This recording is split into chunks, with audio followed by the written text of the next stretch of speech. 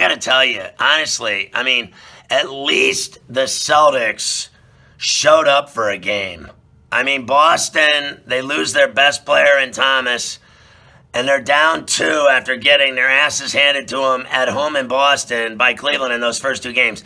At least they showed up on Sunday night in Cleveland, down 21, and they threw everything in the kitchen sink at the Cavs, and they beat them.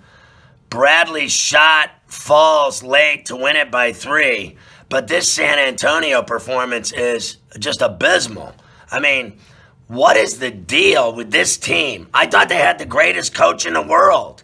I thought they were just so nasty and they weren't afraid of anybody, and you better watch out for the Spurs. They mean business.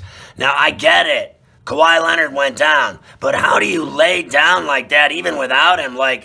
Just absolutely grabbing your ankles every single game. You're down 3 and you can't even show up on your home floor in your last gasp of breath before you're finished, and you let the Warriors roll you like that on your home floor?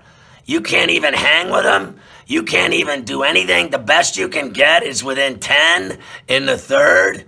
And then you die a slow death after that because you don't have enough, and you got garbage on the floor? I mean, honest to God, Patty Mills is terrible. 4 of 13 shooting, 3 of 9, and that was before the game was even over. Ginobili, awful. Simmons, awful. Aldridge, awful. I mean, they were all awful. Listen to this. Aldridge, minus 18. Mills, minus 24. Ginobili, minus 20. Simmons, minus 8. Green, minus 16. When their starters were on the floor, they were getting whacked. I mean, I just thought Popovich did a terrible job with his great coaching, and his team they were Cupcake City.